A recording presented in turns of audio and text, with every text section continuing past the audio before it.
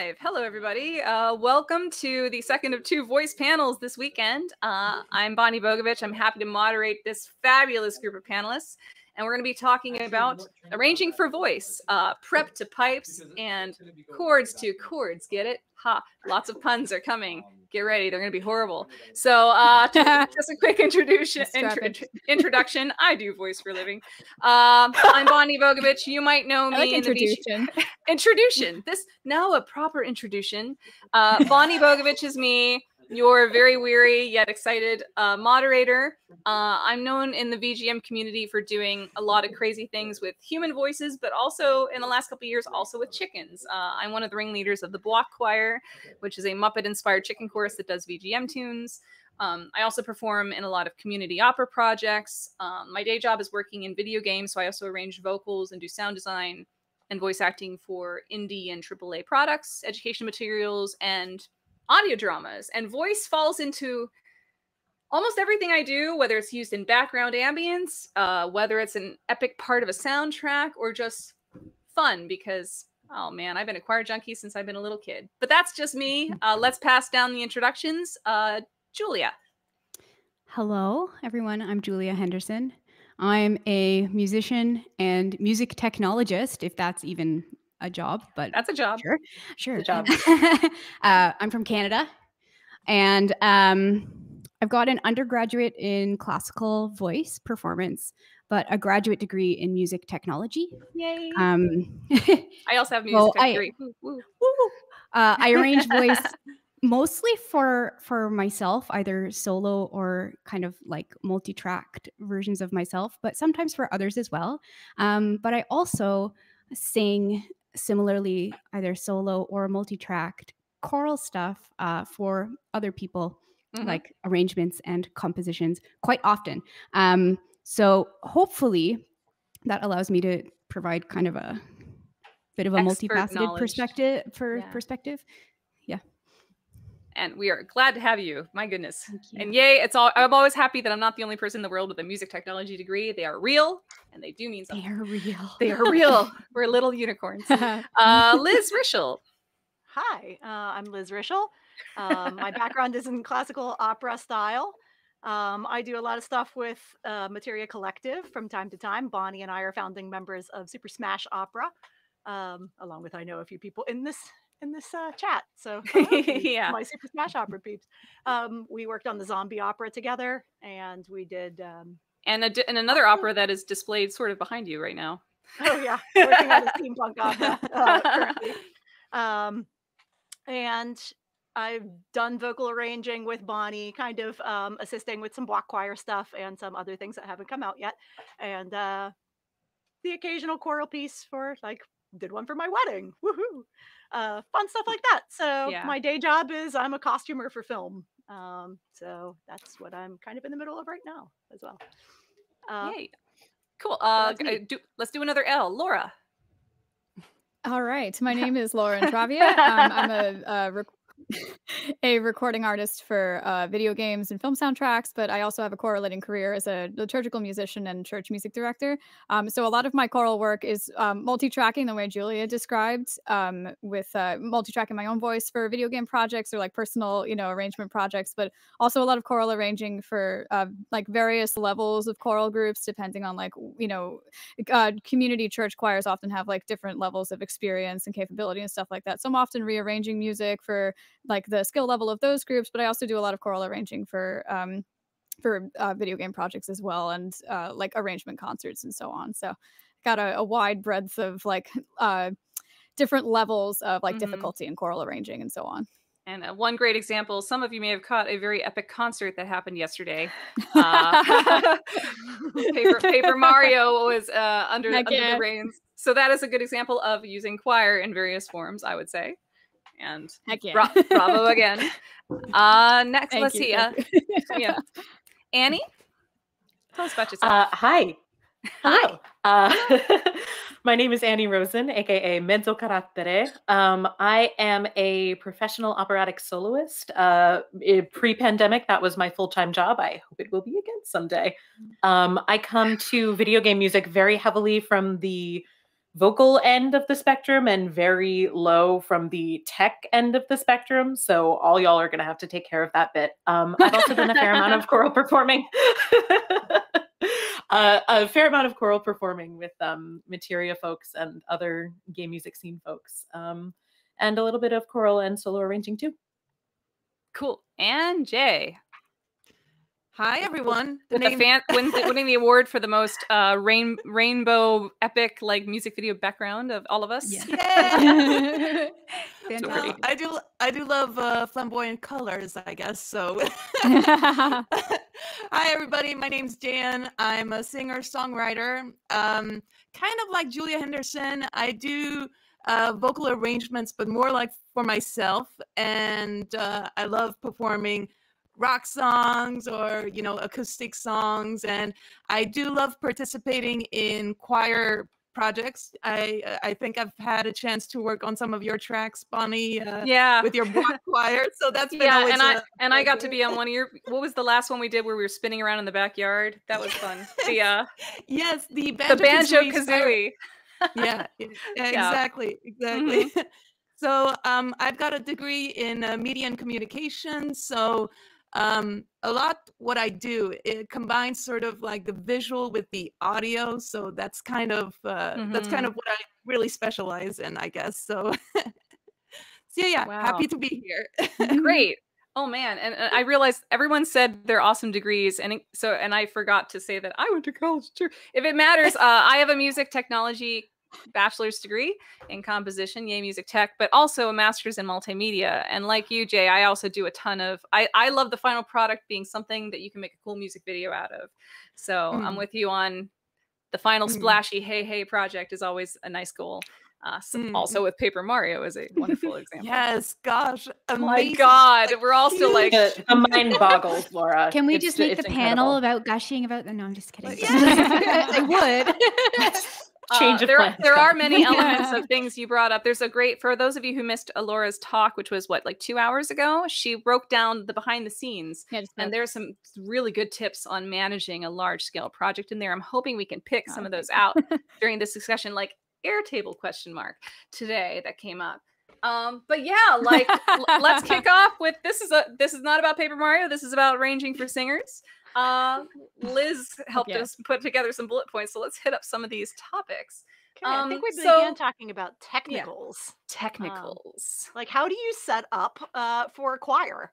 What are you expected to give your singers when you have your piece and you want them to record from a distance and in these different times that we've all learned to adapt to. But yeah, for some of us, we've also learned to record from home before the pandemic even kicked in, because a lot of us don't live anywhere near each other and have sung on projects for each other, but it does take organization to make things work properly. But yeah, this is not the normal way, right? So what are things that we got to watch out for? Anyone want to take off on how you normally start a package? I know for me, Google Drive is a lifesaver, and I always believe in a folder system that everyone can navigate easily. And giving your singers as much prep, knowing that you are not physically there, waving your arms in front of them and giving them notes. So how do you do that digitally? By the time you get their track back, it's too late. So you have to prepare them properly. Yeah, you can always provide like a literal conductor track. We were talking before about like guides and not just in your score, because not everyone reads scores as well, right? So like, and singers do work quite well by listening and mimicking. So whatever you can do to be as specific as possible with how you even want a particular vowel to be shaped, because like we've written here, like not all vowels are the same. not all A's and O's and A's are the same. One great example, Liz, if I know whenever we had our prep talk, you and I worked on a piece recently that we can't say what it was, but it involved a lot of non-words that were all vowels, and you had a very specific way to approach that. So yeah, definitely when writing for video game music, you're not always allowed to write lyrics to go with it. Sometimes you just have to write scat, kind of thing. But people's definition, as Julia mentioned, of an ah is not the same. It can be really helpful to record just a guide, an MP3 or something of you talking right now. Like, just as I'm talking to you, and say, this is how I want you to say ah, not ah, not ah, but ah, oh, e. And when you see them written this way phonetically, then you'll know to go approach it this way. And hopefully you'll get some synchronicity between your singers that way. When you say, when you see H-A-H, give it a little ha, ha, ha, ha, instead of ha, ha, ha. You know, people might interpret that differently. So go ahead and speak through without, not necessarily with singing it, just speaking through the way you want it to go. Man, I love vocal guides because there's something where you can write notes in a score, and depending on the person, they might not actually understand what those things mean, and even where to cut off breaths properly. I'm a fan of anytime someone can record a guide track where they speak it all out or they do it in time. Awesome. And the same thing, also providing vocal guides. If you're singing along and you want to blend, if you have the power when you're doing an arrangement to record or have someone else record the soprano line, the alto line, and everything with the cutoffs, especially if you want them to be crisp. A lot of singers are now learning to import those into their own DAWs and sing with an ensemble. I know if I'm supposed to blend with someone, I'd rather hear what 3 other singers have done, load them up, and make sure that if they have a certain tone, I'm not mimicking exactly somebody, but it's enough that we're all cohesive as a nice blob. Because there's nothing worse than the mixer getting a bunch of like 40 sopranos and they're all cutting off in the wrong spot. All their ahs are different. You could have just stopped at 40 sopranos. Like, I've got a project coming up I'm helping mix, and there's only 8 sopranos and vice versa. And I'm like, oh my gosh. And I wrote a little thing of how to make guides. And I'm like, okay, this is gonna. Yeah, I always feel. Oh, sorry, go ahead. I was gonna say, I always feel like whenever somebody says submit a private link to your recording, I always feel like that's very brave. Don't do it, because your singers, let them download other people's parts and be transparent about privacy. And be like, other people will be allowed to listen to your parts just so that they can blend, because that's how we sing together. It's how we're trained to sing as a choir. Right, exactly. A blend is such a curious thing because it can, like, if everyone's not blending, it can make you sound very weirdly out of tune when that's actually like they could be like singing on exactly the right frequency. But because the vowel is so different, it's a very, very weird acoustical phenomenon, and it can totally wreck like the illusion of all the choir being in the same room, because that's something that would never happen, you know, if everybody was singing together. Like, you would match, like, even subconsciously.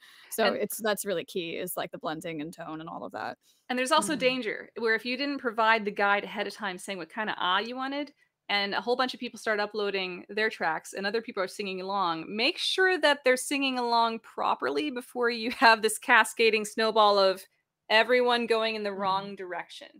So be warned, like, yes, the blending great, but still provide the guide so the first couple going in aren't guiding everyone incorrectly. It's a balance, and it's a lot of prep, and also it's hard. Like, I've done a couple things before where I can't record a tenor guide because it's too low for me or something else, and it's at least I always try to do it anyway. It's so bad. Horrible. Just thinking of Annie, like, I got this, guys. Like, I'm down there, kids. Well, actually, speaking of who wants to weigh in on straight tone? Oh God. Oh God. All right. So many feelings. So many feelings. Not all good. You know, like, Not straight tone is, I think it's worth mentioning that straight tone is like way easier for some singers than others. And it's not like because they're bad or good. It is just different types of voice. Like, I have like a Baroque style tone. So like straight tone feels very comfortable for me, but it could feel wildly uncomfortable for like a totally different type of vocal fa. Quickly, make sure I pronounce that properly. And can we, just for anyone who's joining us that isn't as classically trained, can you quickly demonstrate straight tone versus like opera versus something else? Can someone do a what? It's like minimal variety. Like, what's a good example? Like I'm trying to think of like a tune that I can sing. Like anything. Yeah, exactly. Like, it feels like the tone comes out. If you're on Rock Band and it's doing this, it's straight tone. Yeah. If you're doing Rock Band and it's like this, you're getting into opera and classical. And if it's here, the difference between like, it's like, oh my hero, my beloved It's like that's the Titanic solos. If you remember the soundtrack from Titanic and that it's like perfectly straight tone the entire time. Pop musical kind of falls into straight tone too, depending on anything you hear when someone is like, I want this to be ethereal. That's straight tone. Oh god. Yeah, it means straight tone. Right.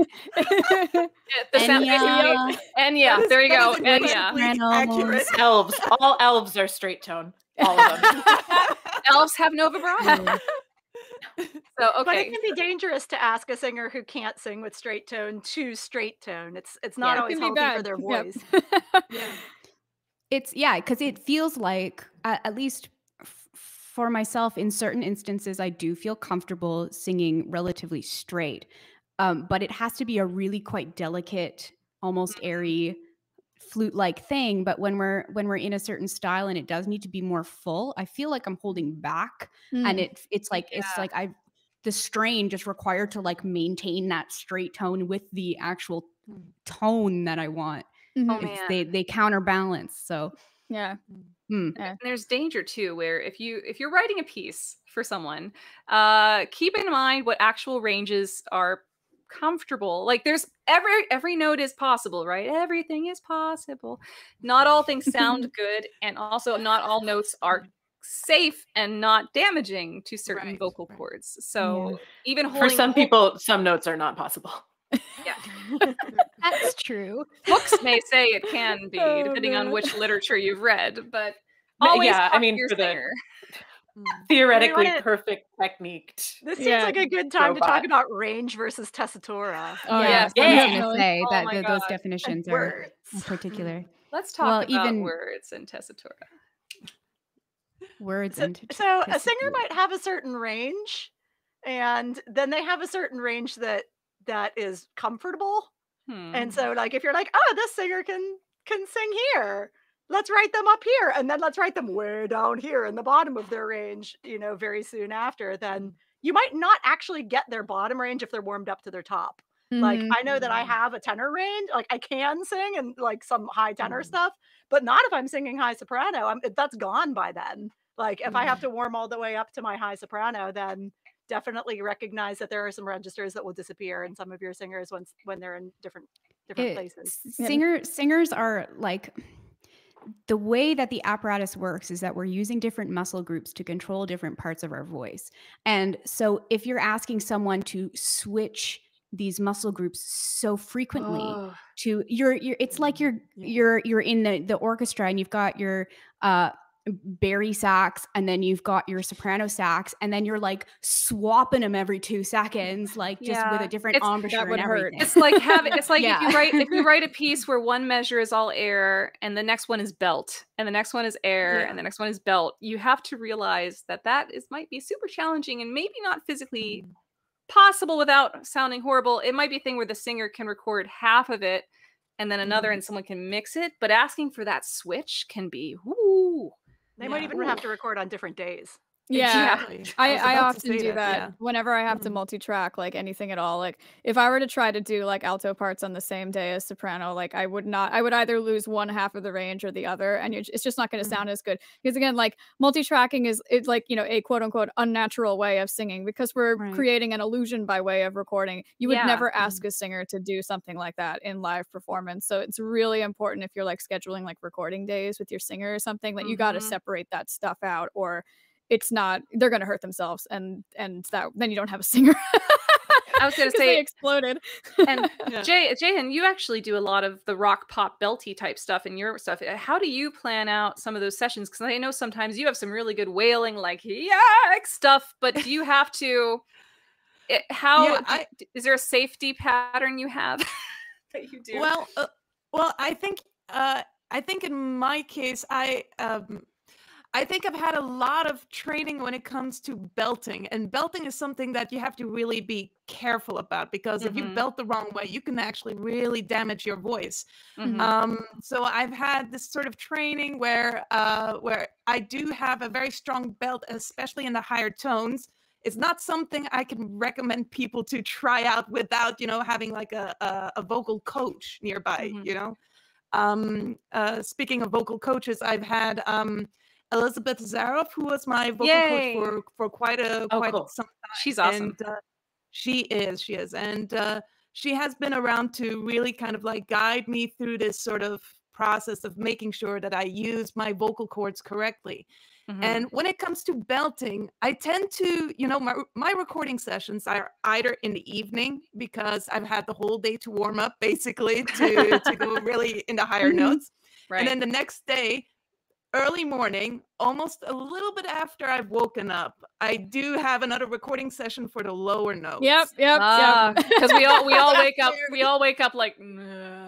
That's low range. Yep, that makes sense. Exactly, because you could get really, really into lower tones, and it's something that is really hard to replicate when you're doing this live. You know, I mean, you have to really practice for it, but it's not really something that should be encouraged. So you really want to, as you've all mentioned, you got to write something that is kind of in a very comfortable area where the vocalist doesn't struggle in both the lower tones and in the higher tones. You know, you got to find a good balance, so to speak. So, and I was actually thinking, the more you guys talk about it has to be safe, like, sure, you can do stuff and edit it in post, but a lot of us have been in ensembles that sometimes perform live at things like MagFest, or if VGM Together had some live streams.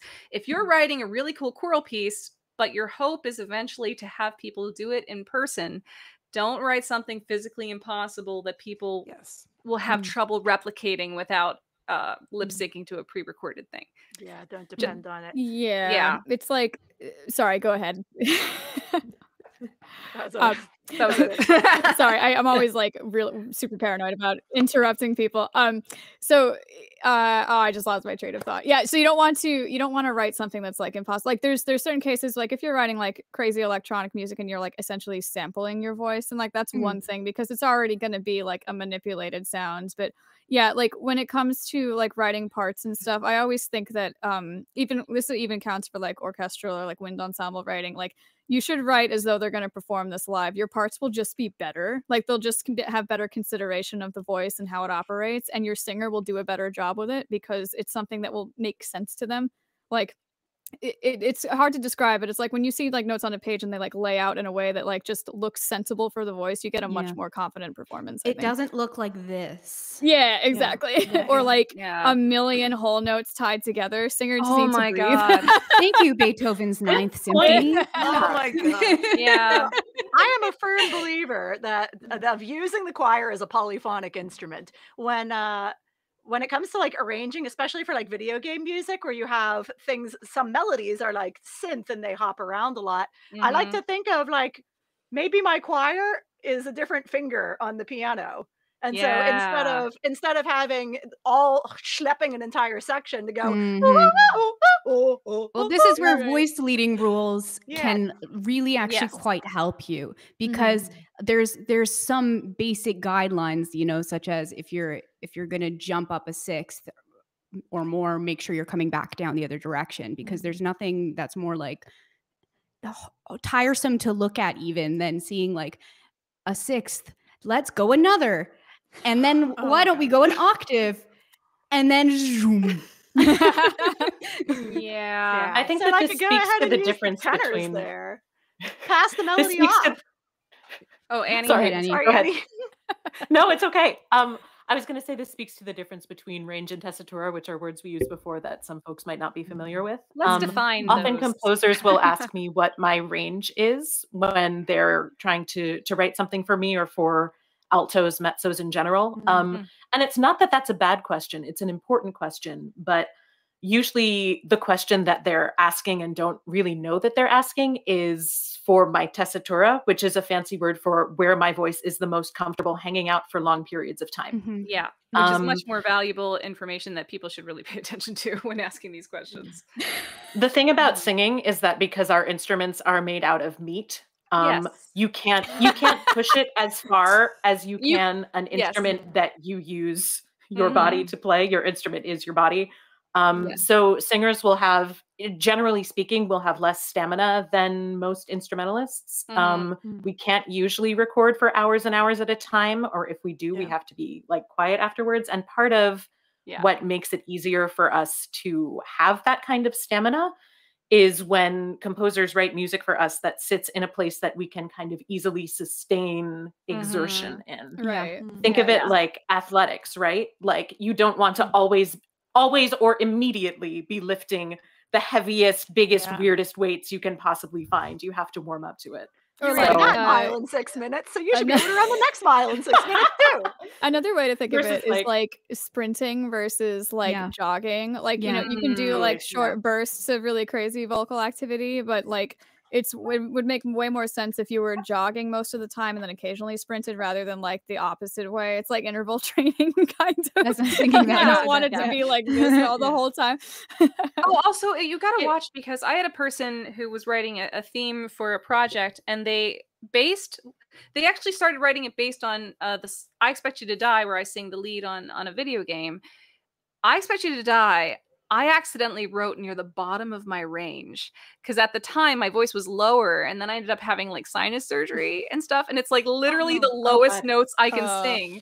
And they wrote this piece based off thinking that was a comfort zone for me, and I'm like, that's super low. Can we go up a fourth? And what was nice is, at least in that situation, he hadn't scored everything else out yet, so it was early enough that we got in a group call, and I brought out my little plunky piano, and we just kind of do and found a happier spot. But if I hadn't said something, my God, it's like, I expect you to die. It was like down there, and he had most of the notes in the low area. I'm like, no, I don't. I can visit there. I don't want to live there, but I can visit there. But no. Also, learn where your break is. A lot of us have a break at a certain spot.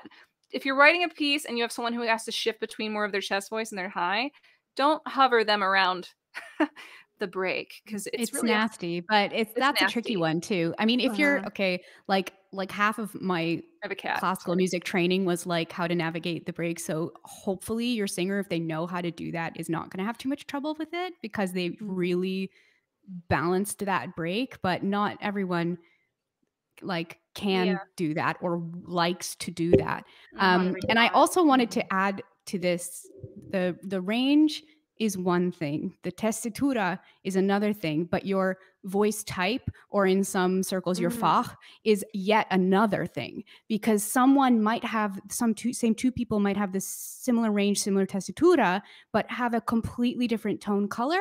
And a different feeling. Like some voices are very light and sparkly and youthful and can move, and others are big and clunky and heavy and just like, but you might sing the same notes and it's completely different. So this is another consideration to make as well. Like a mezzo and a soprano can technically sing the same part, but they're going to have very different tones depending on what type of mezzo they are. Hiring the there are as many voices as there are bodies.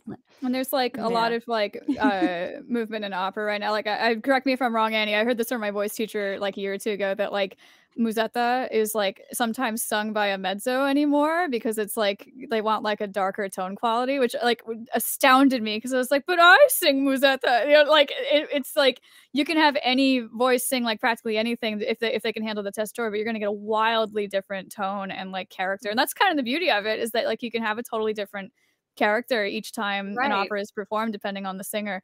But it's a huge consideration to make when you're writing, and that's why you should always listen to a vocalist's reel before you begin. Know what you're getting before you make stuff. And sometimes if you're having somebody do a cover, recognize that they're not going to sound like the person who did the original. Oh my God, version.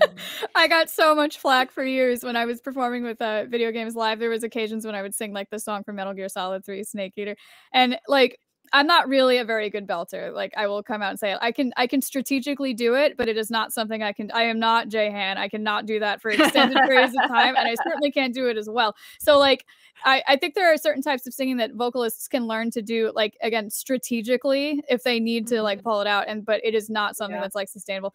And oh my gosh, I got so many comments online that were just like, but she doesn't sound anything like the original, and I was like, why would I? Like, we're completely different human beings. Like, I mean, like, why is that bad? This is your interpretation. You're not trying to be that singer, Cynthia. Cynthia Harrell. Yeah, exactly. Well, why can't you just go to the store, pick up a Cynthia Harrell larynx, stick it down your throat, and make those sounds? What's wrong with you? We live in the future. Our instruments are made of meat. And just they use the formant control in Melodyne and just go, and then good. It's like we'll like fix that it in version post. of that version of Titanic where they did a shred of it and like the voice is like moving radically all over the place. Have you guys ever heard this? It's like a live version of Celine Dion singing and they just Melodyne the voice like all over the place. My God. It's actually fascinating because like they'll send her voice like way up into the stratosphere and you can see like how it would sound as a soprano. It's fascinating. Anyway, tangent. Back to the panel. Actually, since we were starting to talk about belting and singing loud, good things to point out for people whenever they, as the singer, are recording for choir or recording for an opera ensemble or whatever you're set to. For those who are new to this, you may not be used to mic placement and getting to know how you sound on your mic and how to position yourself. One example, when we had our pre-chat, so I currently sing with a live group. We use something called Jamulus to do our concerts, called C4, conductor, composer, choral, some collective. And we do it all live.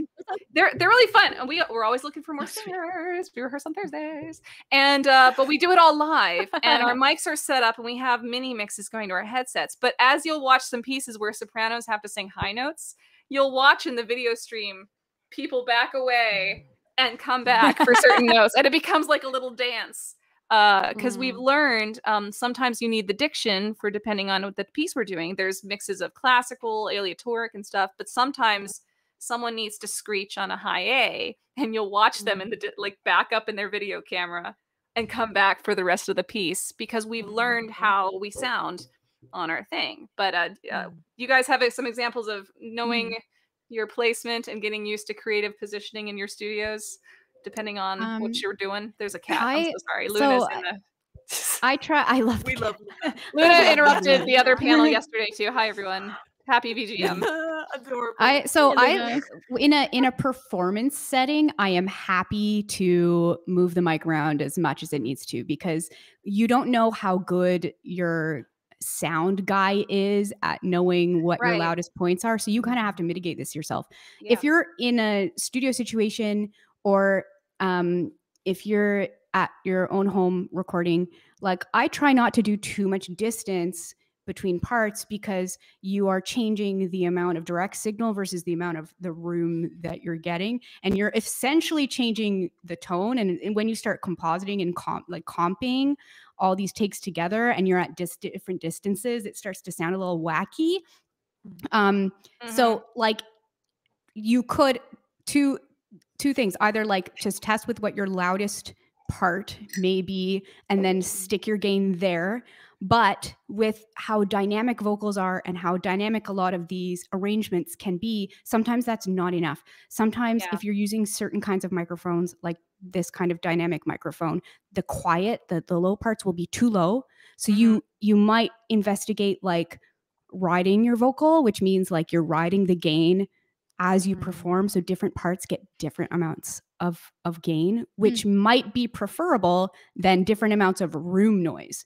It's a bit more consistent that way. It becomes science too. And depending on who your mixer is, if it's all done in post, because I've been on the mixing end, you need to make sure if you're delivering something like that you give them room tone from both instances. So they know what to chunk out from the quiet parts you're doing versus the loud. Because when you ride that gain, that also adjusts what that noise in the background is. It becomes very... crazy, right? If you've got room noise, it might, but it's easier to mitigate. Like your computer's fan, it's easier to take that out of the recording than it is like reflections from your room. When the actual tone of your room and the voice bouncing off is one of the hardest things to have to get rid of in post. And I would say it's like there you can do it in ozone, but it just kind of chops your vocal up, and it's not great. And there's something to be said for like even looking at Liz's window, hanging curtains or fabric. If you do know you have a lot of big belting, anything you could do to your space to help dampen reflections, I find is great, especially if you're in a basic apartment and there's nothing going on. If you can't record in a closet or something else, do something to the corners to help all that bounce back. Because you're not recording just your voice, you're recording the room if you're doing that. Exactly. And I have seen people list how far they want you to be from your mic. Sorry. Like to say everyone in the choir, make sure you're like 2 hand lengths from your mic, just because they want a little bit of that, like a consistent sound for the room. Yeah, ensemble stuff. It's good to actually put that in your instructions. Jay, you had something. Yeah, I just wanted to add to the point regarding because I think when you're starting out as a vocalist and you want to record your audio and you want it to be as clean as possible, you don't have maybe the necessary, let's say, like the money to get like super professional equipment. Honestly, you have what you do have is you have your furniture that can really absorb the sound of the room. Yep. In my case, my makeshift booth is literally like mattresses, kind of like mattresses are great. Mattresses, which are really help a lot, with the recording. So honestly, as long as you have something lying around that can help with, reducing that kind of like absorbing the room noise, then honestly, I think it's not like if you want to invest into something more professional, you can do that later on. But to start out, just go use one of your things that you have lying around at home: pillows, blankets, mattresses. I'm a big fan of moving blankets. Are so cheap. You can actually get a pack of 20 on Amazon sometimes for like $50. And finding a way to hang those just to absorb, like anything to help catch the bounce back. I've recorded with a blanket over my head, over the mic, like in the most desperate of situations, like even something like that. I've been there too. I used a winter coat one time. I like zipped it up over my head and like put the microphone on the inside. It was weirdly effective, I have to say. It really works. It really does. It makes a difference. Yeah. I've actually been at like MagFest and Game Sound Con before, where I had a client thing come in where I had to record while I was at a hotel. And if it's always great if you have a room with 2 beds when you're traveling, because you can use the mattresses and the pillows. And I set up a mini microphone, and I've lucked out that every room I've ever had has an ugly lounge chair in it. They always put like one of those little lounge chairs in the corner near the desk in the hotel room. And I found that I turn it upside down on top of the bed, and you make this little vocal cove. And you like record in your little vocal cove, and it's perfect because that crummy chair has the padding in it, and it makes this cool little vocal alcove, and you just stick your little mic in. So it's like, use what you got. No one cares what you did to record it. It's just how does it sound in the end, right? That's true. Yeah. No one needs to know how the sausage gets made. Yeah. Exactly. Let me see. It looks like we can still talk a bit, and then there's some questions coming in for those who are watching our feed. There is a question form. Please send questions through there so we can easily access them, because we are not physically looking at the Twitch stream. So please use the form. We have 2 in there so far. We have a little more topic I think we can do for maybe 5 more minutes, and then we can switch. Well, I know that in our pre-talk we discussed visuals, and I think maybe given her recent experience, Laura can probably weigh in quite a bit on what happens if you're doing video with your choir. Okay, so oh my goodness. I admittedly have never like tried to record a live like a choir video before, but like certainly with vocals, like there is no scenario where I support you trying to record the audio and the video at the same. Like, if you have to for the purposes of like Zoom operas are very big right now, and like I remember a friend was asking me like, I don't know how to record without gigantic headphones, and I was like, well, why don't you just lip sync? And he was like, I can't. They want me to like do it live, and I was like, okay, earbuds. Well, yep, the earbuds was like, I was like, that's your best shot. Just take one out of your ear, and like so you can hear the piano in the room. But yeah, like you are not going to look as good like trying to like manage your microphone and possibly like riding the distance and stuff like that, and trying to listen to the track and trying to stay on click while trying to do video is the most awkward thing in the world. I do not support it. I also, think it makes way more sense to just lip sync. Nobody looks good doing pages. No, you can't turn pages without looking awkward, and unless you have the whole thing memorized. You could get a pedal. You could get like if you have a tablet, you could get. You could do the pedal. That's true. You could do the pedal. Yeah, but even then, though, your eyes go dead when you're thinking about hitting the pedal. Like it's just another thing. It's like, oh, I'm in it. Oh, I'm turning. Like everyone can tell that you're not with them anymore. Yeah, it's like in opera, like we are far away from the stage for a frigging reason because like opera singers, we always look ridiculous when we're singing. Like I don't know if anybody can picture how nobody designed it to look good. Yeah, it's like tremendously awkward to be like singing like a romantic aria and like a guy is just singing directly into your face. Like it is not like it's not romantic at all. We're all just yeah, you got crazy eyes going on when you hit a high note. So like if you're gonna do video, just do it separately and lip sync it if that's something that you can do, and you will just feel so much better about your performance if you can separate those two things. Like trying to manage self-recording is already stressful enough without having to worry about video. Also, hopefully give some direction, because if it's a serious piece and you want your singers to have a serious face, great. If it's fun and you're like a lot of the Paper Mario stuff, you're like, look like you're having a good time, look happy and like woohoo. I don't think and if you're like freaking out. If you want to make sure when you have it's a choral piece and you end up with 30 pieces of footage from all these singers, and maybe it's a serious piece and you've got like and then one guy's like you want them to blend. There's always the guy who's like always one guy. You want it to be cohesive. You want to make sure it's a pretty picture in the end. If it's not a silly piece, have someone not bouncing around like a nut ball. Yeah. But if they say go silly, go full Bonnie. Go was silly. like perfect and be prepared for anything. That's a little bit the thing that I've noticed. So I've actually had the chance to do one of those like Zoom call choirs actually. Really? So, okay. Yes, yes. It was a lot of work. I was responsible for the video editing, and my friend who is the choir director, he was responsible for the audio. So it was quite the challenge, because some of these vocalists, choir members, they're not very tech savvy. Yeah. So they always try to go for something that is the easiest for them. And of course that's where, the phone and the audio that goes with it, that is the easiest, so we had to go with that, but like you, Laura, I'm a firm believer that it's always great to record audio separate from the video, which is why for some of the choir members, I offered them the possibility to kind of schedule an appointment in my studio here so that they could actually film their performance and have their audio recorded separately, before coming here, of course, So, of course, it's a little more challenging when it's like from people from different countries, but when you're in this kind of like in the same area, it becomes a little bit easier as long as you respect COVID guidelines, basically. But I would say like the only times where I have had to record at the same time is specifically for scatting, when you're improvising every single syllable on the fly, because that is something in video after the fact is almost impossible unless you're going and transcribing every single syllable and what you did when to fake. And I've tried to fake it before, and my solution was to just put the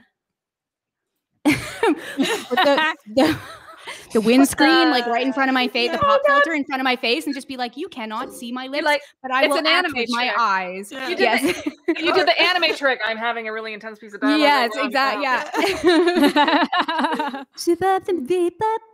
As long as your eyes are showing that you're into it, that's all they know, right? Oh wow. Oh God. Well, I think we have 15 minutes left. I think we can start answering some questions, if that sounds good to you guys. We got some Let's do it on the feed. Let's see. We can start with a theory one. Let's do that. Sean VGM asks, when I was taking theory 1, my professor said some keys favor vocalists. Some are easier, like F sharp is easier than F major. Is this true or false, and why? Also, a note, he has 0 vocal experience himself. I think so. Okay.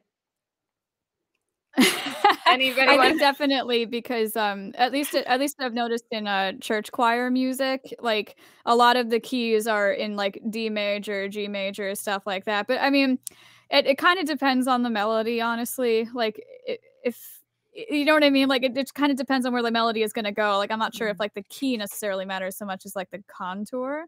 But feel free to jump in on that, because I'm not convinced. I'm just trying to Either way. think of. I'm just trying to think no of all way. the well, okay. So this is a poor example because a lot of I'm trying to reference like Mozart arias, which tend to be like the ones that are meant to be nice and well, except for the impossible ones. We'll forget about those. But the Mozart hated baby singers sometimes. the baby Mozart, right? But we have to consider that the tuning system was different. So Yeah. like okay, Queen of the Night would not have been that high.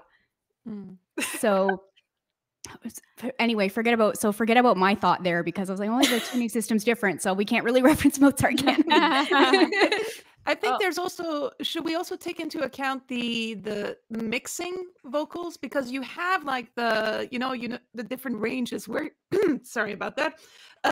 In the higher range, you have the head voice and then you have the chest voice, and then in this kind of like middle area, like some people, they struggle a lot, just kind of like switching from one to the other. So I don't know if that is taken into account as well. Yeah, it depends on the type of music, I think is what JN is getting at, is that like, if it's like pop music, like then you really have to rely on your mix. If it's like, operatic stuff, no, actually you rely on the mix with that too. So that's not even, I wouldn't make that distinction actually. But yeah, like it kind of just depends on like where the melody is going to go. So I don't think key is really the factor here so much as like just the way the contour is operating. It can really affect how the arrangement will sound because different keys will hit your singer's voices in different places. But I think as to whether you can generalize, like, is F sharp easier than F? I don't think you can. Yeah, I agree. I agree with that. We also have noted that Liz is frozen. We're trying to fix that on the back end. She can hear us. She just but can't she looks great. But she's supposed to look awesome. That That's wonderful beautiful. picture. Yeah, beautiful freeze frame. That's not what mine would look like.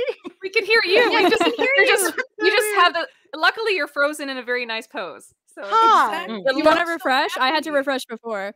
I have a spinning beach ball of death, so I'm not sure whether that would do anything. Ooh, fun.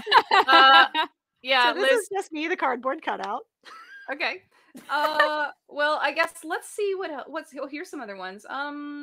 What's something you wish more composers, arrangers knew about writing for voice? Are there any things I think I've got one that we meant to speak about, but and Annie like kind of started speaking about it, but we didn't really go into that. The higher you go, the less comprehensible your words are going to get. So if you want diction to be clear whatsoever, you cannot write way up in the stratosphere. Yeah, oh my God. Like it's just the way that vowels.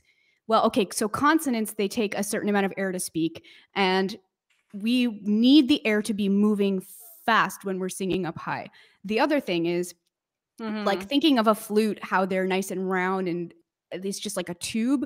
Our voices need to become more of a tube as we go higher, and they need to become more compressed, and like that are all our vowels round and sort of like this. And so all the vowels become basically the same when you're just like everything, right? Like it's all this. There's a very famous aria from, if you guys want to see something really hilarious, there is this famous aria from Thomas Addis's The Tempest. Just type that in plus soprano high and you'll probably find it. And it's just the text is on the bottom of the screen like subtitled, and you can't understand a freaking word this person is saying. Like it is ludicrously high, like up like high E's, high G's and stuff like that. But if I could piggyback on what Julia was saying, is like acoustically, like the phenome that like the frequency that like defines a vowel sound, there's a certain point where like a singer's voice gets higher than where that like that that's not the right word. Like formants. Yes, that's the one I'm looking for. You get higher than that, so like it's no longer affecting the vowel. So like everything is just odd, no matter what shape your mouth is making. And boy howdy, have I had to sing some songs that were just like at the top of your range, and like I had to like tell the composer, like, you got to take it down. Like this is going to sound stupid. Like it's going to make your, you know what I mean? It'll just sound so much better if you just let me sing it, a minor third down. Like you're going to like the piece will sound wonderful, please. and some questions are coming in that are actually bouncing off this topic. They're coming in right now. One person did ask, is it more difficult to sing quietly when you're singing in a higher register? Oh my God. I'm going to say for most the answer is yes.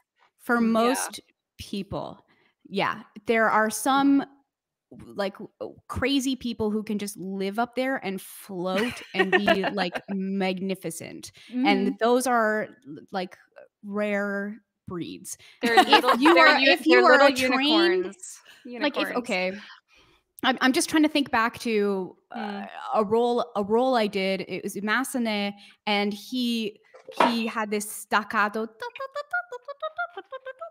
and then at the end of the phrase, it was I think it was a D flat, but it was meant to be pianissimo. Yeah, and I'm just like, here we go. That role it was right after an E flat. Anyway. The context is going to be important. Oh yeah, it wasn't. Yeah, right. And so with that, I think because the voice was already kind of on that like staccato-y, up in that whistle almost register, like da da da da, and then you could kind of float it. And so it depends on the surrounding material. But if you want that note like bang on out of nowhere, that's gonna be really hard. Coming yikes from me, dog. Like absolutely not. Anytime you just go like out of nowhere, there's just giant thing 7 million ledger lines up. It helps to at least give them some way to approach it, or the rest of the piece, you're not making them sing something completely different. We do have a question. They said many of the things we've been referencing up high are the opposite for males. Diction down low, question mark, haha, exclamation mark, from decibel. That's fair. What's the question? He's like talking about how this affects males, like writing stuff super low and expecting diction. Do the same types of things happen? Like you get a low bass and you're like, here, you now have the melody line and a lot of text. Good idea. You know, I don't mean to like jump in here with something like tangential, but I actually think we should probably start adopting language that's like lower voices versus higher voices, because there's like a lot of famous baritones that are women, in fact. So like, yeah, like with like low voices that counter alto, super duper low, the diction can get absurd. Yeah, I know some altos that can go lower than a bass. My God, there are some really powerful female baritones. Yeah, they're like octavists, like those like Russian low voices are like the basso profundo. Oh, I love those. I love those videos. On they YouTube, just make your body hum. It's basically vocal fry, but like trained vocal. Similar to how a countertenor is like trained falsetto. Like it's something else. Countertenors are fascinating. I love them. When everyone starts talking about singing with vocal fry, it just makes my I'm like, anytime you're asking for people to intentionally sing with fry or a smoky voice, you have to be careful what you're asking for and how long you're asking them to sing with that tone, because that that's dangerous for sure. So it's like the jazz world and the rock world versus the metal world and then the opera world, and going I want everyone to sound like and all singers go no. No, thank you. What do you want? We'll just get Kim K to sing the part. We're good. Let's get Eartha Kitt to do everything. It's like, yes, let's do it. Could I jump back to what do you wish? I'm sorry. Yeah, go ahead. I was going to ask if we could jump back to what do you wish composers knew about writing for the voice? Sure. That's why we're here. Yeah. Cool. Okay, because I have something I feel very strongly about is that when composers have the luxury of getting to know their singer, they should do that, especially if they're writing soloistically. In a choir, it's not usually practical. But as we were saying, because each voice is like each body, it's completely individualistic.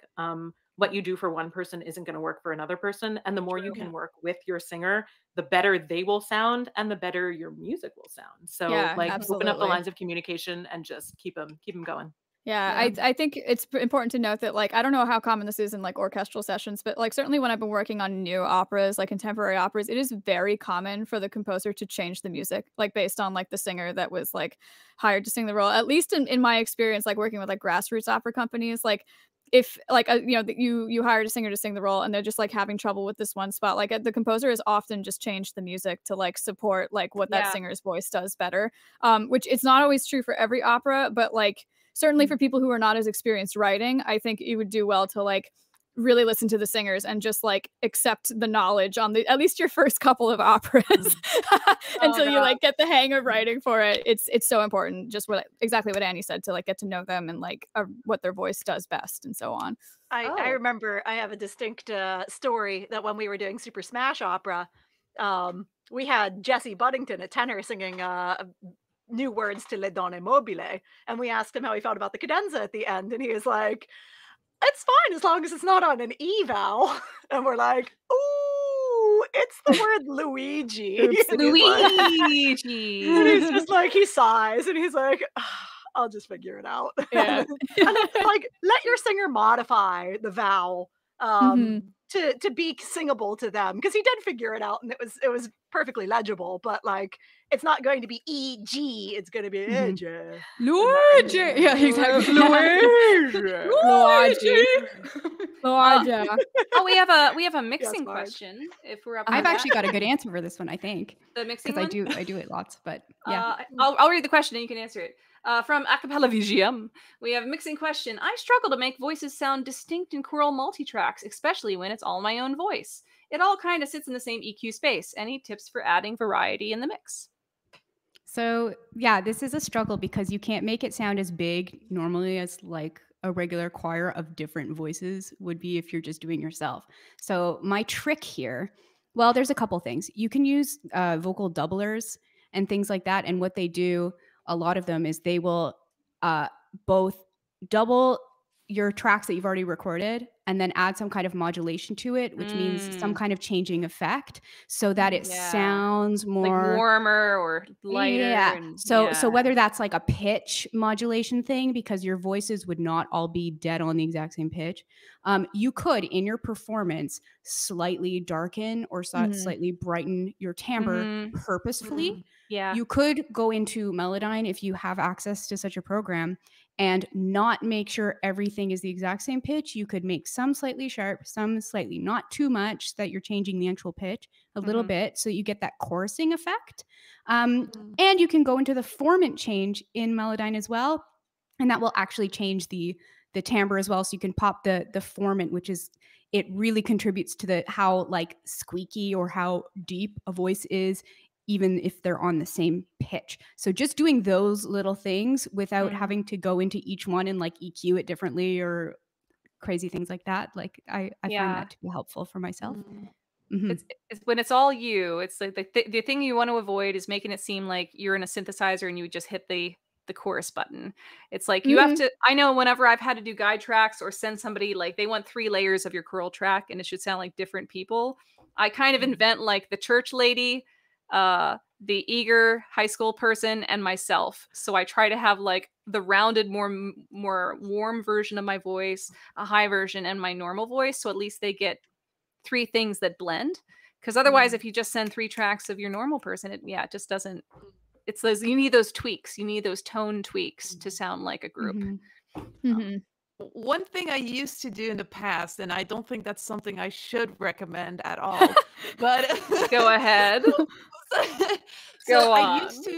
I used to actually, whenever I did different, like, because I wanted some, different tone to the voices that I would sing, I would actually change the pitch of the track and then kind of sing the melody. What? And then actually I would adjust. That's amazing. That's really interesting. I've never thought of that before. I've never thought of doing that either. So you would then then you would change it later, and then it's still yes.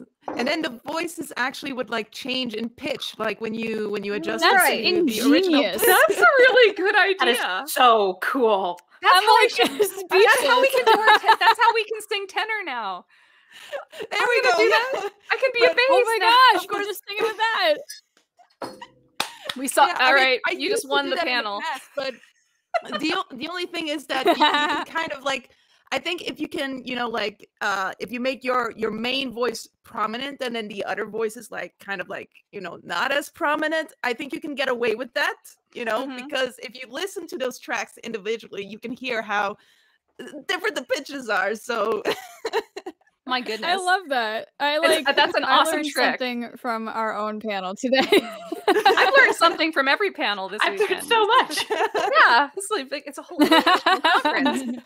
Well then, we've just solved how to do choir. there we go. We still have a couple other questions, but we have like 1 minute or less left. So I think we'll just close up here, and thank you everyone who came to watch our panel live today. Thank you to our fabulous panelists for all of our wealth of information. Hopefully all the choir arrangers, future choir arrangers, singers, and those who didn't know they wanted to learn about vocals enjoyed our talk today. If you want to keep asking us questions, we're gonna take our answers down to the Discord. You can chat with us for a little bit in the live stream channel under that panels-discussion.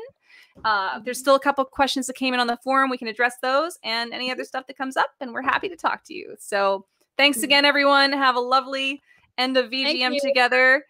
And Just I think I am waving. Liz is totally waving, even though she's frozen.